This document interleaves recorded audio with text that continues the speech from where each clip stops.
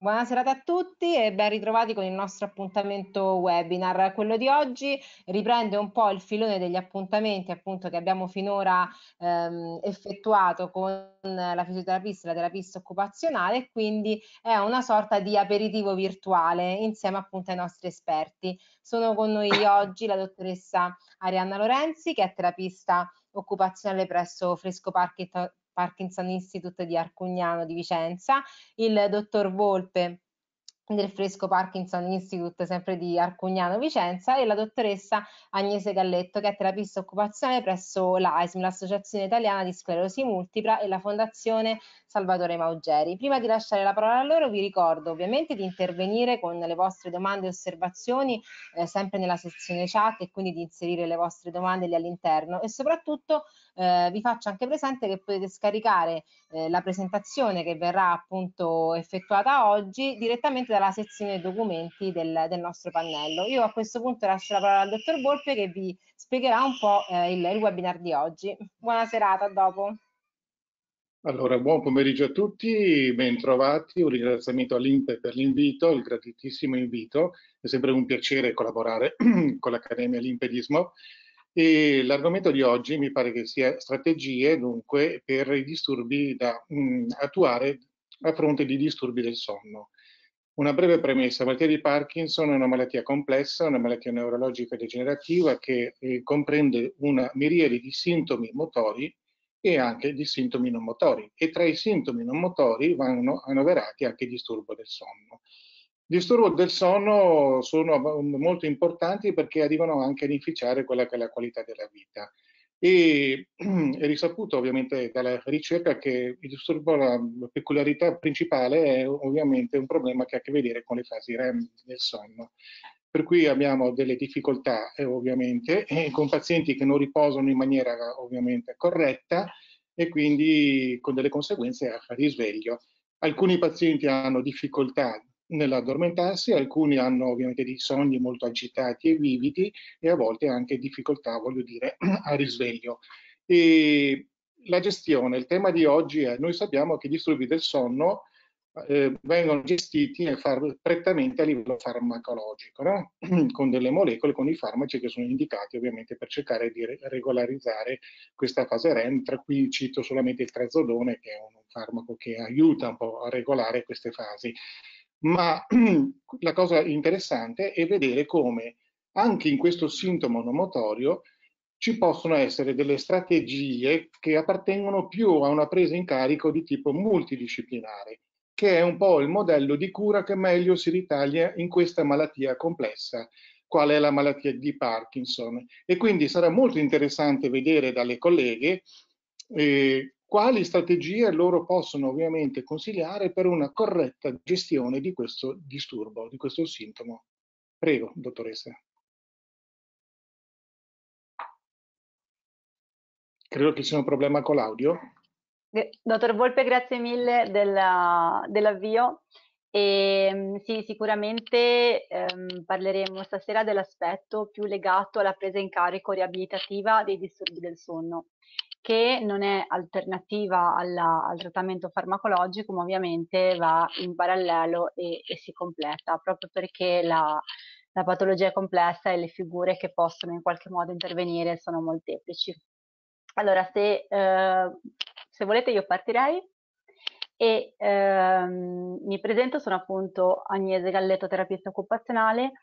Il mio interesse per quello che riguarda il sonno e il riposo notturno nasce in realtà nell'ambito del trattamento delle persone con sclerosi multipla e in particolare nell'ambito del trattamento della fatica, diciamo, delle consulenze che riguardano la gestione della fatica. E quando poi mi sono avvicinata al mondo del Parkinson circa un paio di anni fa, mi sono resa conto che le peculiarità delle problematiche del sonno delle persone con sclerosi multipla e delle persone con Parkinson erano molto simili e le strategie identificabili e attuabili per gestire al meglio questi problemi erano trasversali ed efficaci in entrambi i casi. E quindi di questo stasera andiamo a parlare. Per quanto riguarda appunto le alterazioni del sonno che impattano poi sulla routine quotidiana, possiamo individuare più cause. Una parte delle cause è legata al danno biologico che il quadro clinico in sé comporta e chiaramente su questo aspetto il lavoro è quello di individuare la giusta terapia farmacologica.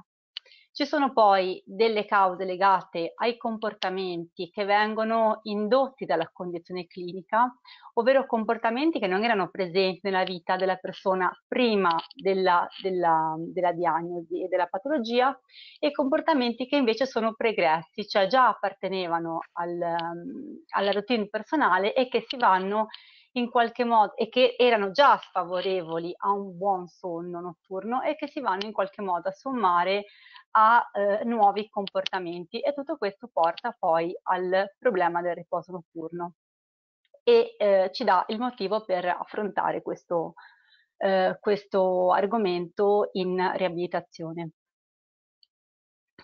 Allora, quali sono i comportamenti, le criticità che generalmente si riscontrano quando una persona riferisce delle problematiche col riposo notturno?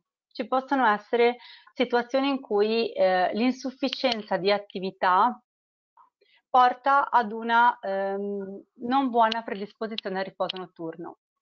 Ci può essere la tendenza, in caso di patologia appunto, a perseverare su pensieri negativi. Si può attuare un comportamento che è la rinuncia delle attività ricreative, perché in qualche modo comunque la patologia porta un sacco di incombenze, anche necessità che si sovrappongono ai desideri personali, e c'è la cattiva gestione della fatica. Tutti questi sono comportamenti che in qualche modo derivano dalla condizione patologica e che sono secondari, che non sono direttamente legati alla patologia in sé. E poi ci sono comportamenti che invece tutti possiamo erroneamente attuare, che non dipendono propriamente da uno stato patologico e che sono per esempio consumare durante la giornata bevande eccitanti, bilanciare male le attività durante la giornata e a volte durante la settimana, svolgere attività che eccitano l'attività cerebrale durante le ore serali e che quindi non favoriscono il sonno, fare errori nella distribuzione dei pasti durante la giornata o nella composizione dei pasti e anche la scarsa idratazione. Perché andiamo proprio a parlare di sonno per quanto riguarda il Parkinson, che è una patologia del sistema nervoso centrale. Ci teniamo a parlare di sonno perché il sonno è proprio il momento in cui il sistema nervoso centrale si rigenera e va a fissare certi meccanismi di apprendimento, di memoria che altrimenti non potrebbero essere completati ed è proprio il momento in cui il sistema nervoso centrale, che è l'organo deputato appunto a controllare tutti i nostri comportamenti, si ristora. È vero che durante il sonno noi riposiamo anche altre parti del corpo, quindi anche l'inattività muscolare è un riposo, ma il sonno è proprio il riposo del cervello. E siccome noi usiamo il cervello per controllare tutti i comportamenti, non soltanto quelli diciamo più cognitivi, ma anche i movimenti che svolgiamo, alla fine è l'organo più coinvolto in tutte le espressioni delle nostre attività. Ed è per questo che è così importante favorire un buon riposo notturno. Prima di procedere nell'analisi degli specifici comportamenti, volevo fermarmi un attimo su questo concetto, che è quello della riserva energetica. Perché noi quando andiamo ad attuare un qualsiasi comportamento, essendo appunto che il principale controllore del nostro comportamento è il sistema nervoso centrale, in realtà andiamo ad attingere energie dallo stesso serbatoio, da un unico serbatoio, che possiamo immaginare un po' come una sorta di batteria a pile che può essere sia scaricata ma anche ricaricata. e ci sono attività che esauriscono più o meno velocemente, più o meno intensamente questa batteria, come ci sono attività che sì, traggono energia da questo serbatoio, ma lo ricaricano anche. E queste attività estremamente importanti sono in particolar modo le attività ricreative, quelle che noi svolgiamo per gratificazione della nostra identità occupazionale, quindi per gratificazione proprio, per piacere di svolgerle.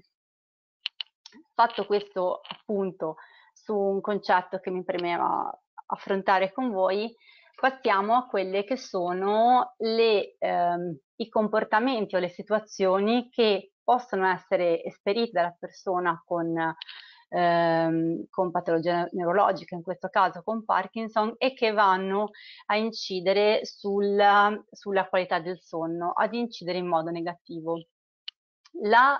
Cominciamo dall'insufficienza di attività. È chiaro che patologie che comportano delle difficoltà motorie, delle difficoltà nel movimento, portano a ridurre il numero di attività o per difficoltà oggettive o per come dire, riduzione della motivazione e della soddisfazione nel svolgere. Questo però può creare un paradosso laddove la giornata diventa troppo vuota, poco carica di attività e quindi si arriva in qualche modo a non essere sufficientemente stanchi nel momento in cui si va a dormire. Oppure tutto questo vuoto, se non viene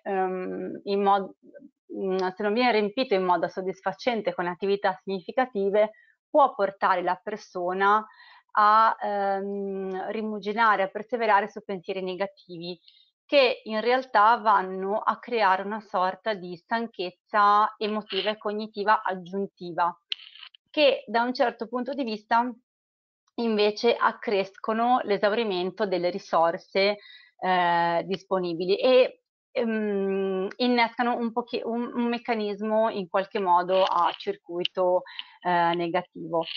Oltretutto la stanchezza cognitiva ed emotiva porta in qualche modo ad avere meno disponibilità, meno lucidità nel gestire le proprie attività e quindi porta a una cattiva gestione delle attività durante la giornata, durante la settimana, che in qualche modo va a peggiorare la fatigue, che è già un sintomo delle patologie neurologiche come il Parkinson, come la sclerosi multipla. L'eccessiva stanchezza a sua volta, che è in qualche modo la condizione opposta alla stanchezza insufficiente, porta poi al solito risultato, che è una cattiva qualità del sonno.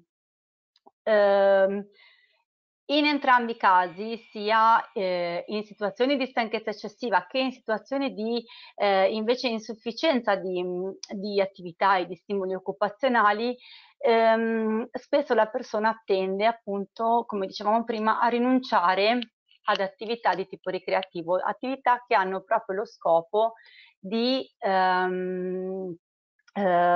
ricreare, si chiamano appunto ricreative in questo senso, di ricreare le energie, perché sono attività gratificanti.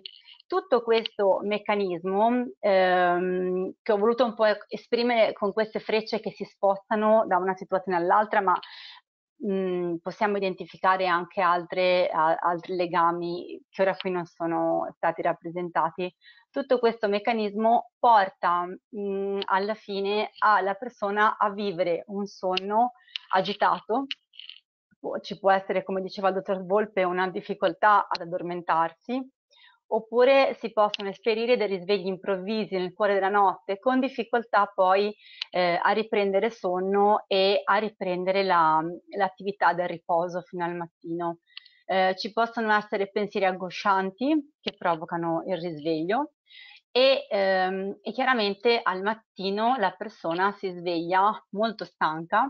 A volte il paziente proprio dice mi sveglio più stanco di quanto sono andata a dormire, e tutto questo non facilita, non mette nella condizione ideale per affrontare le sfide della routine quotidiana, che sono tante nella vita di tutti, a maggior ragione se c'è comunque una condizione patologica contro cui combattere. vediamo invece un pochino quali sono i comportamenti che favoriscono il riposo notturno. Allora, si è parlato di bilanciamento delle attività durante la giornata e durante la settimana. So che in questi webinar avete già affrontato il discorso della gestione della fatigue e questo punto fa riferimento proprio alla distribuzione delle attività per gestire al meglio la fatica. Chiaramente fatica e sonno vanno di pari passo, perché né l'estrema fatica, come abbiamo visto, né la troppo poca fatica sono le condizioni ideali per arrivare al momento del riposo.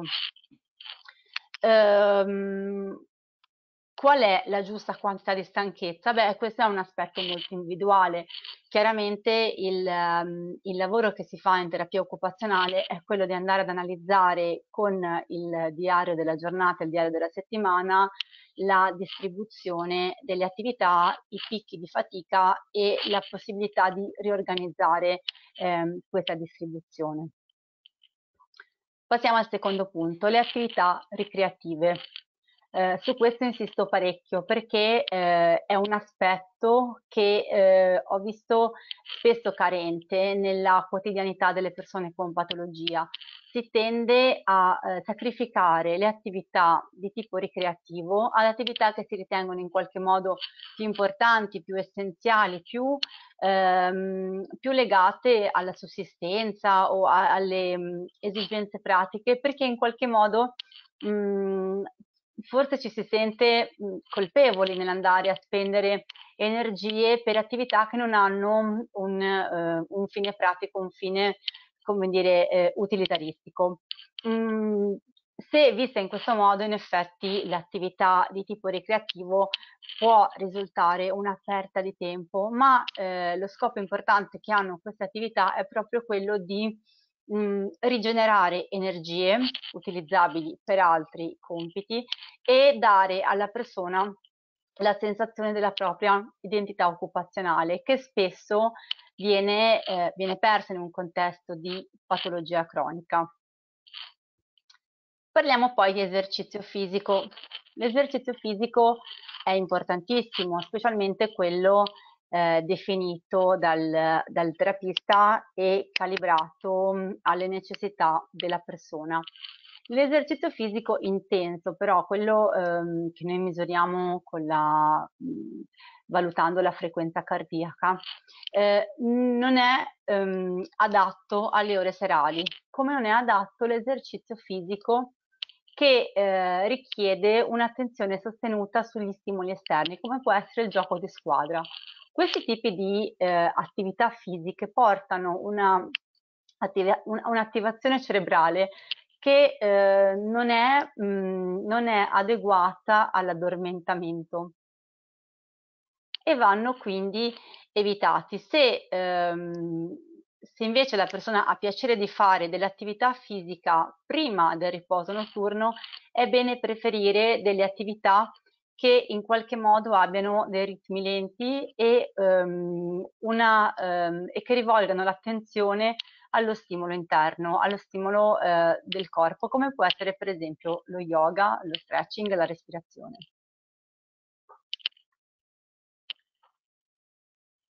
Un altro, ok, scusate. Allora, per esempio, guardiamo gli altri punti che emergono frequentemente nel colloquio con le persone. Il caffè e il tè. Il caffè e il tè sono bevande che consumiamo tutti con una certa frequenza e abitudine. Il problema di queste bevande è che spesso ne sottovalutiamo l'effetto perché non teniamo in considerazione che sono a tutti gli effetti sostanze psicotrope e che quindi creano uno stato di eccitazione nel corpo. Spesso si sente dire mi prendo un caffè perché ho sonno e quindi prendo un caffè per risvegliarmi. In realtà l'effetto del caffè non è immediato, la sensazione che noi abbiamo di scuotimento, di energizzazione dopo aver assunto un caffè è più che altro legata alla routine del gesto, perché l'effetto del caffè interviene dalle 2 alle 4 ore dopo l'assunzione della sostanza. Quindi l'ideale sarebbe non assumere questo tipo di bevande nelle 4-5 ore che precedono il riposo notturno. Molte persone sono abituate a prendere il caffè prima di andare a dormire e anzi dichiarano che il caffè li aiuti a prendere sonno. Questo è un po' un mito da sfatare, nel senso che più che la sostanza che contiene caffeina ti aiuta a prendere sonno quel rito che si sono creati prima del riposo. Il rischio è che invece la sostanza, una volta entrata in circolo, alcune ore dopo, crei una sorta di eccitazione nervosa che possa poi facilitare il risveglio, che normalmente può avvenire nel cuore della notte. Ci sono anche delle bevande che io chiamo false amiche, false innocenti, sono per esempio le bevande che siamo abituati a consumare durante la giornata, specialmente d'estate per rinfrescarci. Ora non posso dire il nome delle marche, però i tè zuccherati freddi, le bevande scure con le bollicine, sono tutte bevande alle quali non prestiamo attenzione, che hanno un po' questo aspetto innocente e che magari consumiamo in grandi quantità durante la giornata. Ecco, queste bevande contengono tutti gli effetti sia caffeina che teina e spesso mi è capitato che bastasse ridurre consistentemente o eliminare queste bevande dalla dieta dei pazienti con i quali facevo questo percorso di riappropriazione del riposo notturno per ottenere già un significativo risultato sulla qualità del sonno. Altre cose eccitanti che non vanno assolutamente fatte nelle ore immediatamente precedenti il sonno sono utilizzare la TV, in particolar modo se si tratta di programmi stimolanti, il tablet, il PC e ho dimenticato di mettere lo smartphone, ma ovviamente fa parte di questa famiglia di dispositivi che non deve essere utilizzata.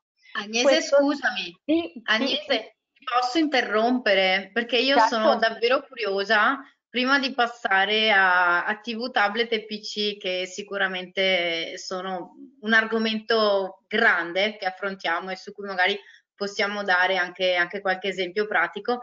Io vedo scritto attenzione alle bevande false amiche, tra cui la camomilla.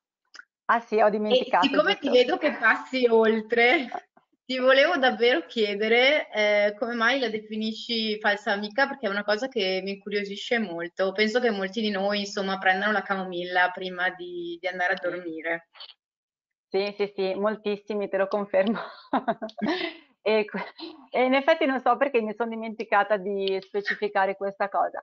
È una cosa che fa sempre molto scalpore nei corsi. E dunque la camomilla in realtà è stata storicamente usata, e tra l'altro somministrata anche ai bambini piccolissimi, ai neonati, come sedativa, comunque come rilassante. In realtà la camomilla ha sicuramente degli effetti benefici, tra cui non c'è quello di essere sedativa, anzi il rischio che spesso si corre è quello di preparare la camomilla in un modo molto sbagliato, perché fare un infuso di camomilla con l'acqua bollente e lasciarla infondere fino a che la camomilla diventa bella gialla è garanzia che ci si sta preparando una sostanza eccitante in realtà, pari se non superiore al tè, perché la molecola della camomilla a quel punto subisce delle trasformazioni che io non so descrivere esattamente, però che mi sono state spiegate da una chimica, subisce delle trasformazioni per cui diventa una molecola eccitante e infatti se si fa così nella mia esperienza di colloqui con i pazienti, se si fa una specie di indagine statistica dell'effetto che ha la camomilla bella carica, come si è abituati a chiamarla, si scoprirà che l'effetto è lontanissimo dal rilassare e dal favorire il sonno. Appunto non si nota magari subito nella fase dell'addormentamento, ma si nota poi dopo nella fase proprio del sonno e dei risvegli. Sì. Ho risposto alla tua Bene. domanda? Sì, grazie. Sto leggendo, mi è arrivata una domanda che però non so se voi conoscete, io ve la leggo così com'è. C'è Alessandro, il signor Alessandro, che ci dice: io vedo che la rotigotina, non so se volesse dire qualcos'altro, magari me lo può scrivere, ha un buon effetto sul riposo notturno. Se la dimentico non riesco ad addormentarmi. Io adesso gli volevo chiedere se ha scritto correttamente o se ce lo può riscrivere, che così magari lo diamo un po' come consiglio. Io non ho mai sentito, non so se sia un prodotto, si chiama, ha scritto Roti Gotina. Dottor Volpe, lei conosce? La rotigotina è un dopamino agonista. Ah, perché era staccato e quindi era un attimo in difficoltà. Sì, sì, sì, bene, ci dica. Tipo il mirapexin, Requip, e che ha il compito di allungare un po' l'emivita della levodopa. Ecco. Viene data, Ah, perfetto. cioè ogni neurologo dopo adotta il proprio piano terapeutico e molti la prescrivono anche verso la fascia serale. Ecco, perché sembra che ovviamente abbia un'azione anche prolungata nell'arco, che possa prolungare in questo modo l'effetto dell'ultima dose della levodopa che viene presa durante l'arco della giornata. Ecco. Quindi alcuni sono contrastanti anche perché alcuni pazienti riferiscono quanto ha detto il signor Alessandro e altri invece dicono che invece è assolutamente il contrario. Quindi è molto soggettivo. Come tutto, vero? Necessita sempre tutto di un approccio individuale. Penso che sì, sono d'accordo Sì, anche Agnese con assolutamente. questo. I Sì, farmaci sì, sono, Arianna. bisogna specificare molto bene, i farmaci sono essenziali, fondamentali. Non è che non si possono dare i farmaci, anzi abbiamo cambiato un po' anche la storia della malattia grazie a queste molecole a partire dalla levodopa, che è stata una delle prime, e poi a tutta una serie di farmaci, tra cui i dopamino agonisti, che hanno fatto veramente cambiare un po' proprio la fenomenologia, anche proprio la clinica della malattia. Ecco, forse i farmaci non hanno dimostrato avere un forte effetto sulla neuroprotezione, su quello che è il rallentamento di progressione di malattia. Viceversa, la riabilitazione sì, sta dando delle evidenze molto forti che è in grado di ovviamente rallentare la progressione di malattia, quindi avere un effetto di neuroprotezione, ma anche un effetto sulla neuroplasticità e sulla neurogenesi. Quindi sono dei concetti molto importanti che stanno ovviamente modificando un po' anche il decorso della malattia in questi anni. Prego, scusi, dottoressa, l'interruzione. No, no, no, anzi, grazie, stavo ascoltando con interesse.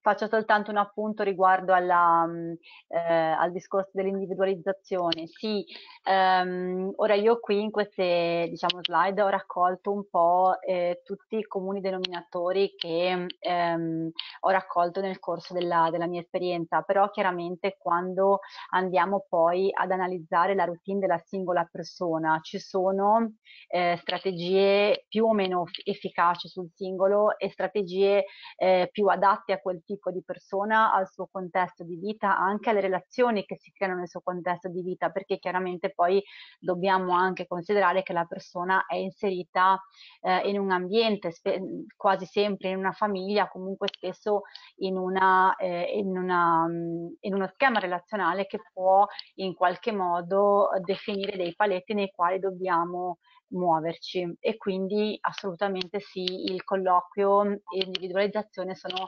armi importantissimi nel tarare bene l'intervento anche di consulenza.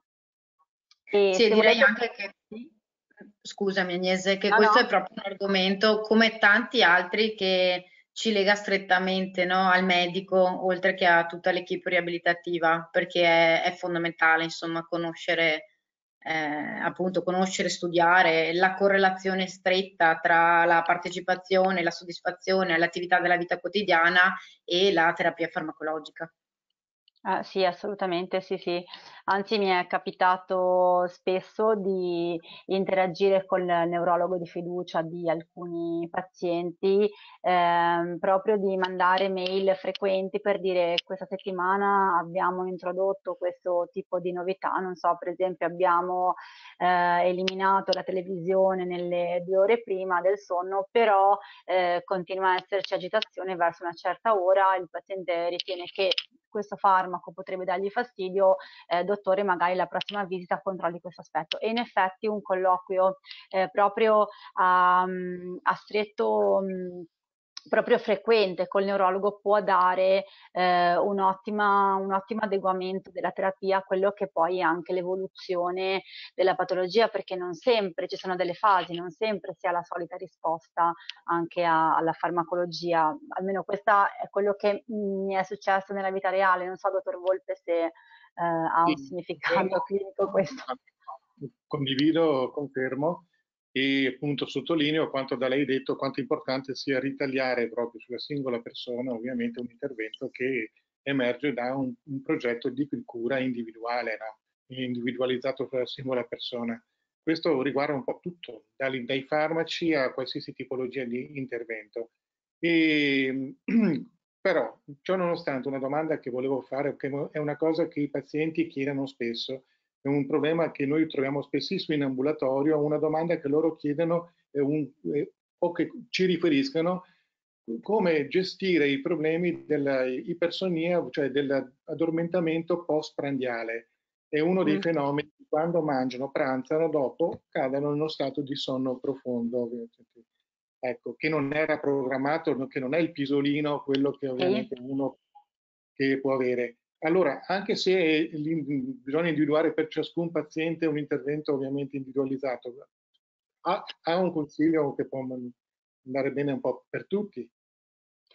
Ci provo, nel senso che l'ipertonia, allora, non è, come dire, non è, ricomincio il discorso, il sonno del dopo pranzo è un'esperienza non solo della situazione patologica del Parkinson, è una cosa che può accadere anche a persone che non hanno nessun tipo di, diciamo, disturbo particolare e molto probabilmente è legata al tipo di pasto, a come si distribuiscono, come si compongono gli alimenti all'interno del pasto. Ora, come dire, un approccio ideale a questo punto potrebbe prevedere l'intervento di una dietista. Comunque posso già dare delle indicazioni io, ad esempio se questo accade soprattutto dopo il pranzo, se per esempio inseriamo molti carboidrati specialmente raffinati e non li associamo a alimenti che possono abbassare il picco glicemico, l'effetto che si ha è proprio quello di un innalzamento del picco glicemico e un successivo repentino abbassamento con una conseguente sonnolenza. Ed è proprio legato come dire, alla gestione della dieta, non intesa come dieta per perdere peso, proprio come regime alimentare finalizzato al benessere. Certo, questo è molto importante quello che hai appena detto perché fa riferimento allo stile di vita, no? Corretto? Sì, sì. Soprattutto è importante la corretta nutrizione anche in relazione ai farmaci e va sempre ricordato, anche se lo sanno tutti i pazienti, ma non bisogna mai dimenticare di ricordare la corretta assunzione della levodopa che deve essere presa almeno mezz'ora prima di pranzare, prima di mangiare, a stomaco vuoto o dopo 2 ore dai pasti, proprio per i problemi di assorbimento anche del farmaco che può andare a interferire con le proteine. Quindi la nutrizione è uno dei capisaldi insieme all'attività fisica motoria regolare che fanno ovviamente, cioè che portano a uno stile di vita corretto che è uno dei pilastri fondamentali nella cura di questa malattia. Condivido. Agnese, io ho Sì. un'altra domanda per te, non so se anche il dottor Volpe ci può aiutare, ed è Anna Maria che ci chiede, esiste una posizione raccomandata per favorire l'addormentamento? Allora, non mi è mai successo di rispondere a questa domanda. Infatti è interessante.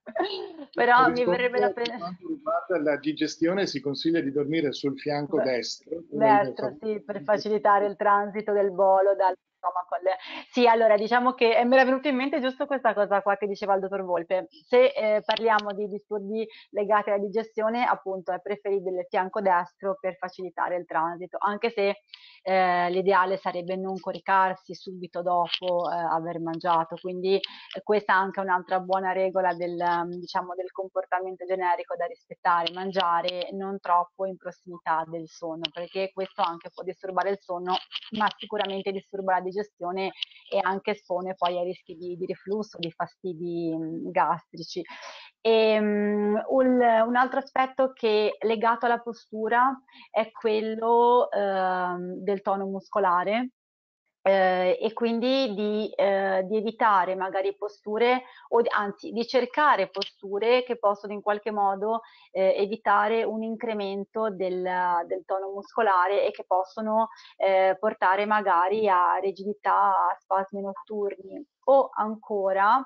Questa è una cosa che accade soprattutto nelle signore, il sonno in posizione laterale, diciamo nella posizione fetale tipica, a volte porta dolore nella zona lombare, nella zona della coscia del lato, diciamo, posto sopra, perché il ginocchio, proprio cadendo meccanicamente verso la linea mediana, quindi verso diciamo il letto, verso il materasso, porta a uno stiramento delle strutture dei tessuti del fianco e del basso schiena, e quindi può portare a delle contratture, a degli stiramenti dolorosi. Si può mettere un guanciale tra le ginocchia per permettere l'allineamento della coscia e un minore stress a livello della colonna lombare.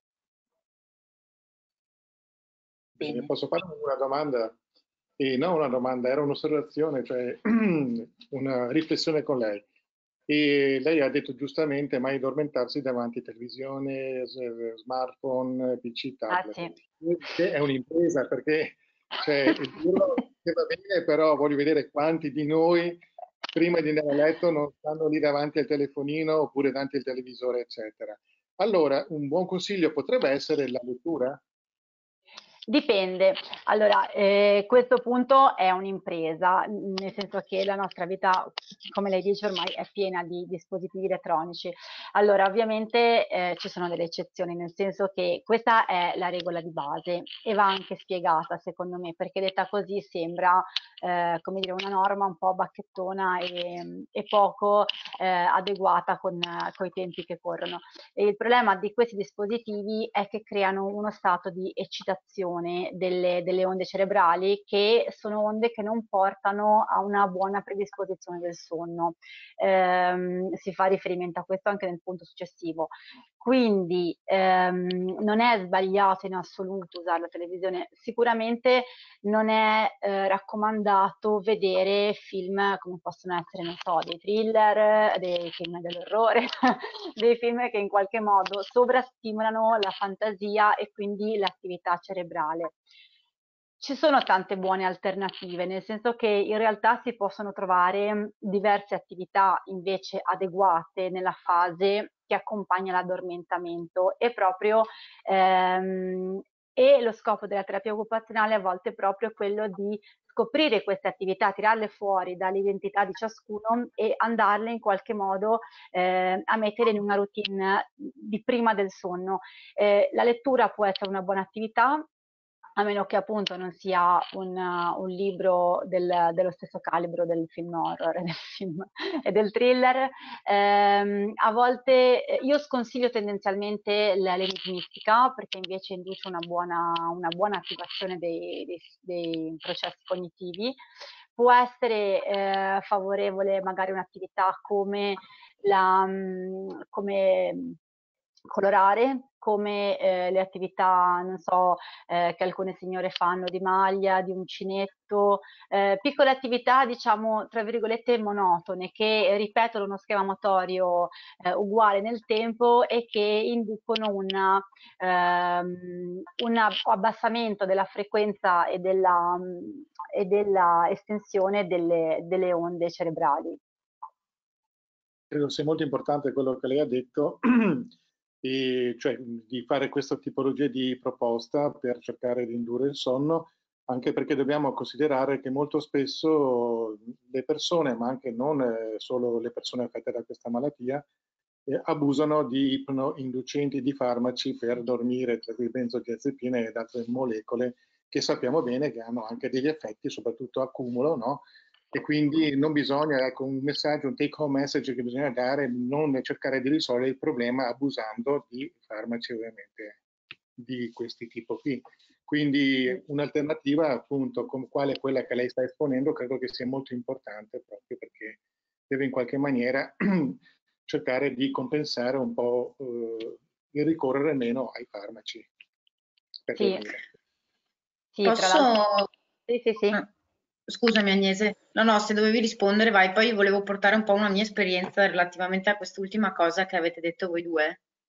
Dimmi Sì, tu. no, volevo soltanto rinforzare la posizione del dottor Volpe perché in effetti queste strategie danno degli effetti poi sulla vita quotidiana e tanto quanto è importante la farmacologia, quella finalizzata, diciamo, al gestire la malattia, tanto è da ridurre il più possibile il superfluo, anche perché poi i farmaci tra di loro si confliggono, si sovrappongono, hanno degli effetti comunque, hanno comunque un costo dal punto di vista dello smaltimento dell'organismo, quindi se si riesce con un pochino di motivazione e anche di autocontrollo, di autoeducazione a trovare delle alternative di comportamento, è tutta la salute riguadagnata. Sì. Appunto, in merito alla domanda che faceva il dottor Volpe, se era una buona strategia la lettura, mi è venuto in mente cioè di questo paziente che ho seguito, che effettivamente lui era solito leggere articoli in rete fino a tarda sera, notte, e in effetti la soluzione di stamparli e quindi dire bene, mi leggo 2 articoli, me li stampo e magari li stampo cioè li leggo mentre sono a letto, era stata una soluzione che aveva favorito il sonno. Sicuramente anche per il dispositivo elettronico, ma anche perché lo induceva appunto ad andare a letto e quindi a staccarsi più facilmente, perché lui diceva io sì, pensare di spegnere il computer, spostarmi da lì, cioè era per lui mentalmente più macchinoso rispetto a mettere giù dei fogli. Quindi a volte proprio sì, questa per lui era stata una soluzione, sempre parlando dell'individualità, no? Vedi, sì, poi sono piccole cose, sono proprio specifiche di quella routine lì e di quella casa lì anche probabilmente, perché quella persona nel momento in cui avete trovato questa soluzione riguardava proprio la sua casa e come si spostava all'interno di quella casa per svolgere le sue attività. Certo. Quindi è una soluzione che andrà bene per lui. Sì, vai, dimmi. Ho un'altra domanda, sempre da Anna Maria. Ascoltare musica a 432 Hz è considerato rilassante. Ci sono basi scientifiche oppure è una moda? Sì e sì, tutte e due. Allora, in realtà, ecco, questa è è un ottimo strumento. Allora, esistono appunto queste musiche, tra cui quella che ha nominato la signora, che sono musiche che contengono, sono musiche tendenzialmente comunque rilassanti, che contengono al loro interno delle frequenze simili alle frequenze delle onde elettromagnetiche cerebrali che diciamo che si registrano durante la fase del sonno e della meditazione.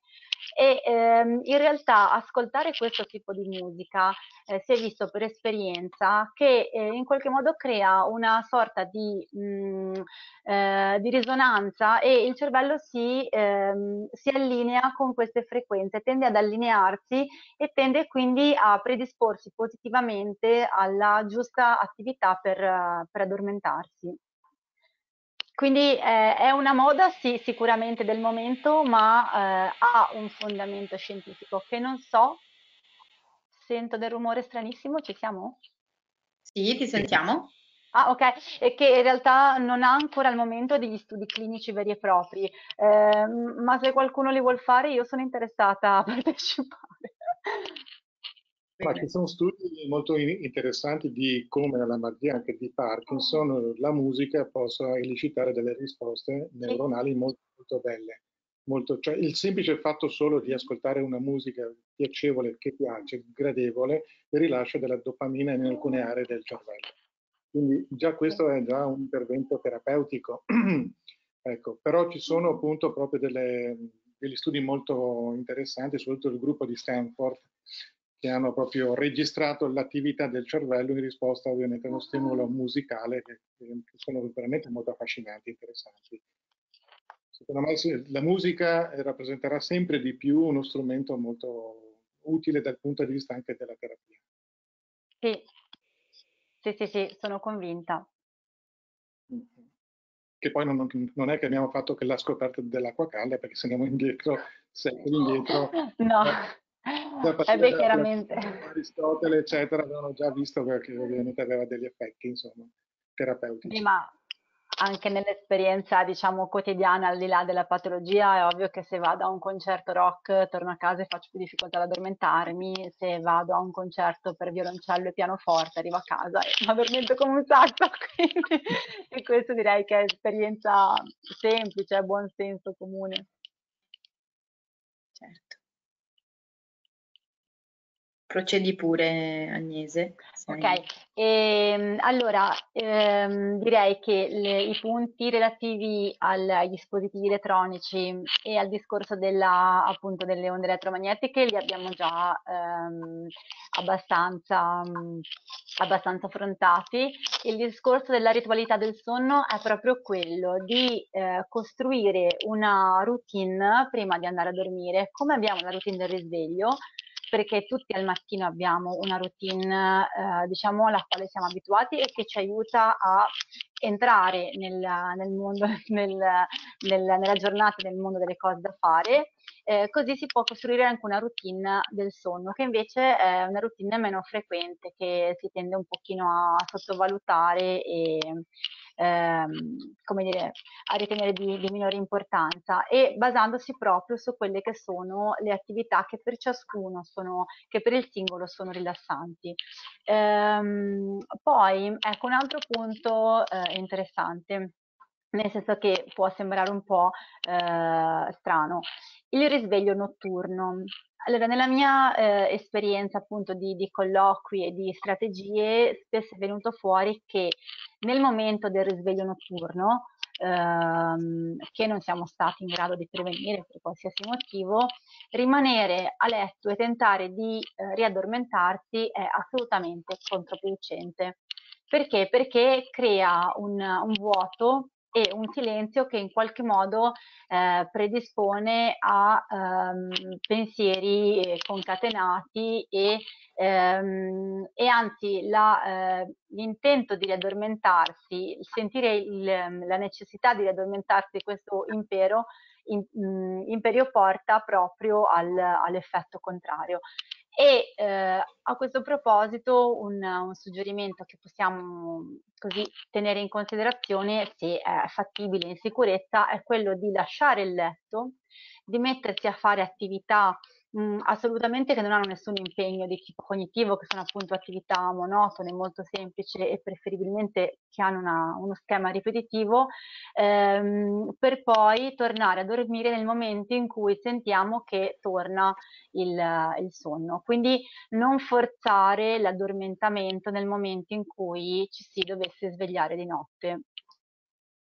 E questo Ecco, io direi che abbiamo finito. Le Grazie. slide sono, figurati. Io magari, sì, prima di chiederti se avevi qualche esempio concreto, visto che abbiamo detto che queste strategie sono del tutto individuali, se hai qualche aneddoto o qualcosa da raccontarci, visto che abbiamo 10 minuti ancora, vi volevo dire che con qualche persona appunto che ho seguito si è rivelato importante l'utilizzo delle sveglie non solo per le pause durante il giorno, ma anche proprio per staccarsi dai dispositivi e andare a dormire. Non so se anche tu hai esperienze di questo tipo, Agnese, quindi usare le sveglie anche proprio per dirsi bene, è ora di staccare e di mettersi a fare attività riposanti. Sì, non proprio nell'uso positivo, questa meta tecnologia che censura se stessa ancora non mi è capitato, però utilizzo le sveglie dello smartphone, principalmente quelle dove si può inserire anche una cadenza giornaliera, settimanale e una nota per aiutare la persona a scandire l'attività della giornata, perché a volte il problema è che mantenere la routine, le strategie che si sono individuate, richiede comunque uno sforzo cognitivo, un impegno, un'attenzione sostenuta nel tempo e invece in qualche modo delegare questo sforzo di definire i tempi e di dare il via per cambiare attività o per interrompere l'attività precedente a una sveglia aiuta in effetti a ridurre il carico attentivo, il carico cognitivo proprio sulla gestione della giornata. Quindi da questo punto di vista sì, l'ho sperimentata più volte, soprattutto per quelle persone che hanno difficoltà appunto a distribuire correttamente le attività, a dare un termine alle attività, a ricordarsi di iniziare, non so, per esempio la preparazione dei pasti nel momento giusto per arrivare in orario al momento della cena o del pranzo e per evitare poi di dover provare agitazione nel rendersi conto di non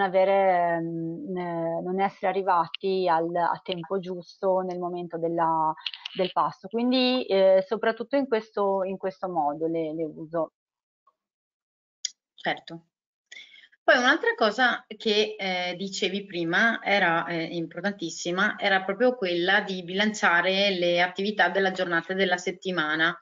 Allora io mi sento di dare come indicazione pratica, abbiamo già affrontato un po' questo argomento per chi ci ha seguito nei webinar del mese di aprile in particolare, quando abbiamo parlato di gestione appunto dell'energia, di come organizzare gli impegni durante la giornata.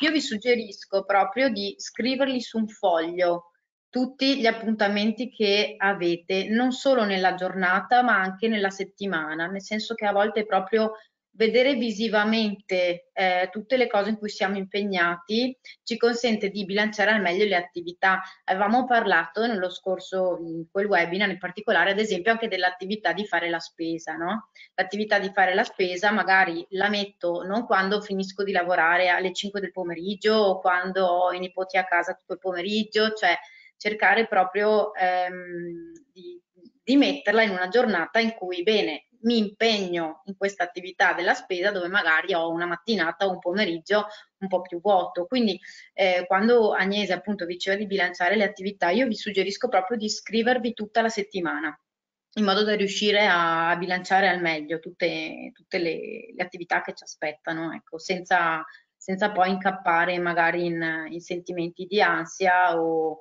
appunto di non riuscita. E invece d'altra parte, visto che secondo me sono un po' due facce della stessa medaglia, incappare in giornate in cui c'è un'insufficiente quantità di attività che comportano poi magari anche una cattiva qualità del sonno. Sì. Sì, e Arianna, ascolta, visto che spesso poi la scrittura a mano può presentare un problema, anche in questo senso lo smartphone può risultare uno strumento prezioso, perché utilizzando la funzione del calendario o comunque sempre funzioni di appunti, di testo, si possono anche digitare verbalmente le appunti per la settimana e può essere una valida alternativa anziché scrivere tutto a mano, che magari a volte diventa lungo e impegnativo, ecco, oneroso per la persona. Io Certo, grazie di averlo detto. Infatti è tutto.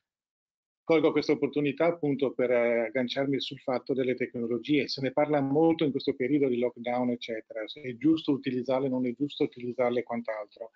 Ma io credo che questo Covid ci abbia dato un grande insegnamento, cioè non ha fatto nient'altro che anticipare quello che da qui a qualche anno avremmo dovuto affrontare in ogni caso, ossia che l'utilizzo delle tecnologie sono in qualche maniera un valido aiuto dove non arrivano ovviamente le cure dal vivo, cioè, perché a fronte ovviamente di un sistema sanitario che è sempre più in crisi, bisogna trovare delle soluzioni, tra le quali come quelle della tecnologia, che abbiamo visto in questa esperienza, di questi mesi, no, molto difficili, che tutti abbiamo vissuto, però per quanto mi riguarda personalmente, io prima di questo avvento non ero mai entrato in casa dei miei pazienti, cioè, sono riuscito a vedere dove abitavano.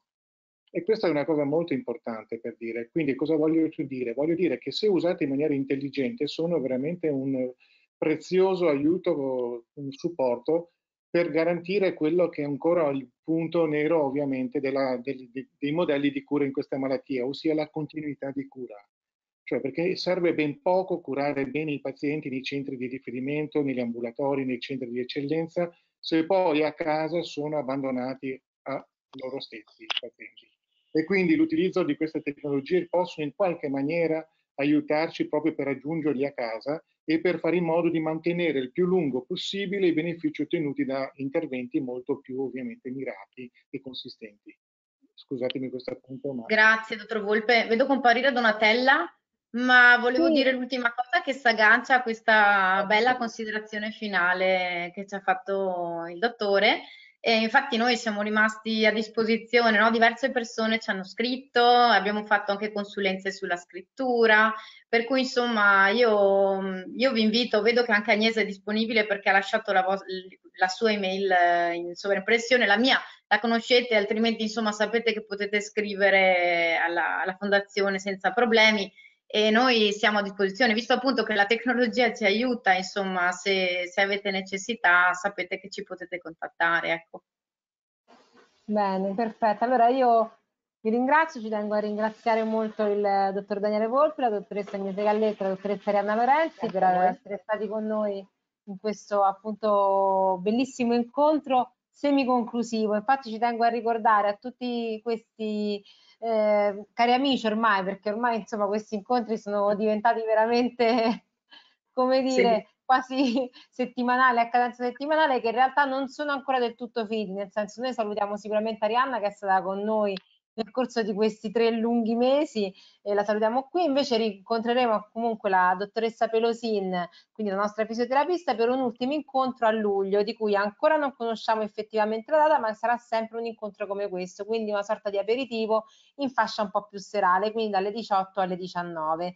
Prima però ovviamente vi faccio presente che il prossimo webinar sarà quello tra virgolette conclusivo relativo a questa stagione, ahimè, relativa al Covid, e vedrà protagonisti appunto il 18 giugno dalle 15 alle 16 i nostri presidenti della Limpe, sia di fondazione che di accademia, quindi per chi volesse insomma connettersi il 18 ci sarà l'opportunità appunto di passare un'ulteriore ora insieme a conclusione per parlare di questi disturbi nel movimento in questo periodo che è stato comunque così difficile e che speriamo sia definitivamente concluso, insomma, anche se ahimè ancora non è proprio finito del tutto. Vi voglio ricordare appunto che per quanto riguarda le slide la dottoressa Galletto le ha messe a disposizione e quindi le trovate per chi non l'ha già potute scaricare in fase di webinar nella registrazione. E infine vi ricordo che chi avesse posto delle domande a cui non è stato dato un riscontro può ovviamente inviarci una mail al nostro indirizzo di fondazione rimandandoci il testo della domanda a cui non è stata data risposta e noi la gireremo ai nostri esperti. Ho detto tutto, adesso vi lascio, vi auguro una buona serata e quindi buon proseguimento a tutti voi. Grazie ancora, a presto. Grazie, grazie mille. buonasera. Grazie. Buona serata a tutti. A presto.